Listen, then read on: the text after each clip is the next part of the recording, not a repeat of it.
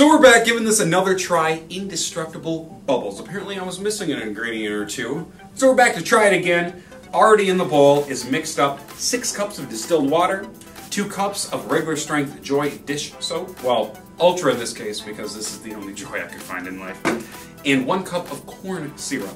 Thanks to a listener that was watching my back, she told me to add glycerin and some Pop-Tarts. Not because I'm going to put the Pop-Tarts in there, but I'm a little hungry. So we're going to try how much exactly glycerin to put in. So I'm just going to put the whole bottle. Because last time it didn't work. What if it explodes? Ooh, yeah, alright. Mmm. Let's go test it out. So hopefully this works a little better with the extra ingredient added.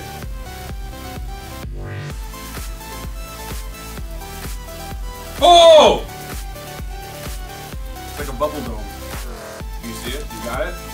I'm gonna penetrate it. Oh! For a moment there it had me and I thought it was amazing. I'm gonna try it again.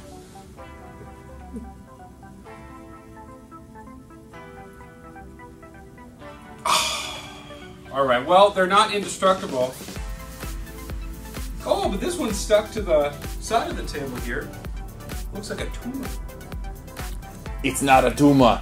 They're I don't know, I feel like it's better than the last time we did it, because the last time we made it without the glycerin, it just kind of popped instantly. It's top heavy, Ken! Stop laughing at it! Got soap over everything. It's fine. It's soap. It's not like it's bad.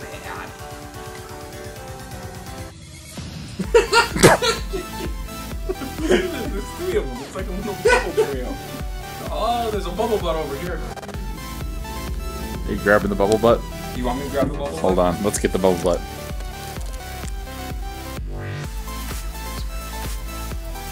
Smack the bubble butt again. Well, moral of the story, don't trust everything the internet says. I do thank you for your suggestion of the glycerin. However, still not indestructible. Maybe you didn't use enough. Maybe I should get a bigger bottle. We need a bigger boat.